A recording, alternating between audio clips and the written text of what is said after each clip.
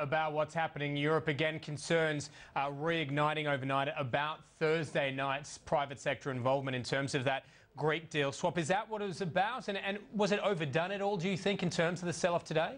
I think the Greek jitters are helping in that deadline at 9 p.m. On the 8th of March. But really, with the thing that's been playing out this week on global markets is concerns about global growth. First of all, we saw China coming out to drop its growth forecast from 8% to 7.5%. Then overnight, we saw that European contraction being confirmed for that fourth quarter with a contraction of 0.3%. And even emerging countries like Brazil are seeing growth of just 0.3% in the fourth quarter, taking 2011 growth to just 2.7%. So that compares to growth of 7.5%. And indeed, here domestically in Australia, we saw the same type of trend where we did see those fourth quarter numbers coming in much softer than what the market was expecting, and we only saw 0.4% growth here in Australia. So all up, those lower levels of growth impacting on those growth assets. Very much a risk-off environment, but one of the heaviest falls was copper prices overnight, down by 2.5%.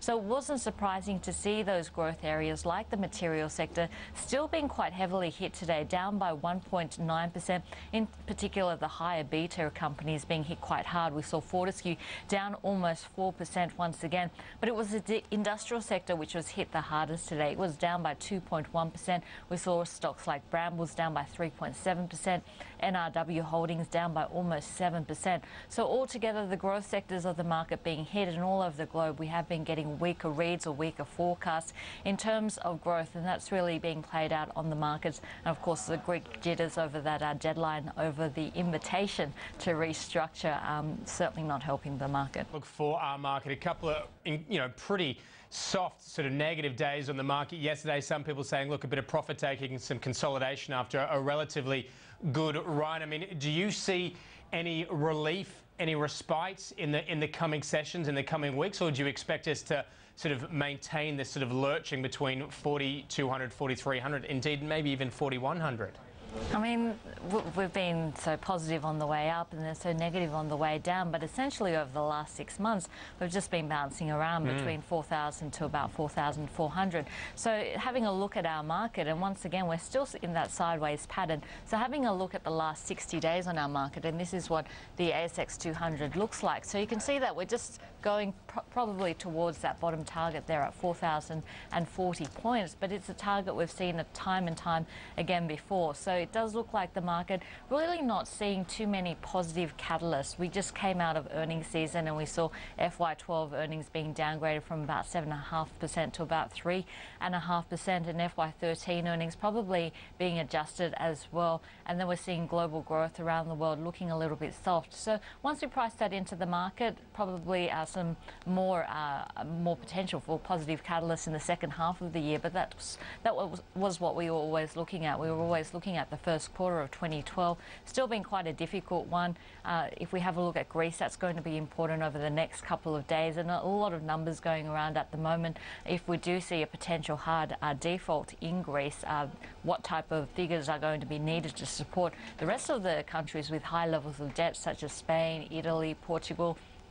And so I guess the market concentrating on the next couple of days. But if we pass the next couple of days, the Greek restructure happens, we see the Greek bailout happen, we've probably just kicked the can down the road and bought another couple of years in terms of dealing with the European issues. But this week was always going to be a big one in terms of the macro data coming out. And unfortunately, the macro data has been on the weaker side. The GDP numbers that we've been getting for the fourth quarter showing that we are seeing a slowdown, slower than expected growth here in Australia, in Brazil, and confirming that contraction in the Eurozone. So, Julia, while I'm going back to what we were talking about a little bit before, in terms of investment strategies and very much a stock pickers market, it has been one for now. Charles obviously sees this as an opportunity when you have these sorts of down days.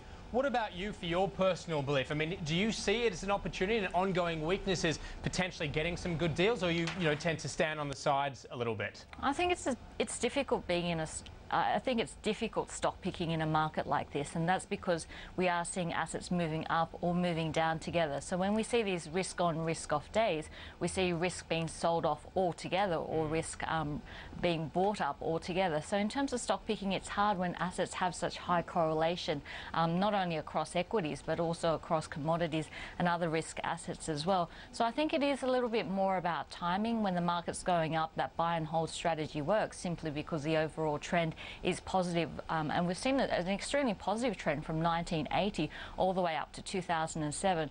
Unfortunately, when we are seeing asset price deterioration, you can't just buy and hold stocks because you see huge asset deterioration over time.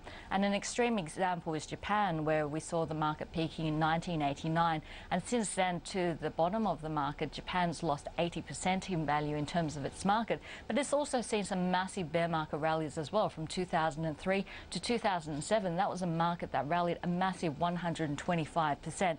So it's really identifying those trends and really riding the wave of momentum, especially in this type of market where we are still seeing extremely high correlations and risk assets tend to be moving up or down altogether.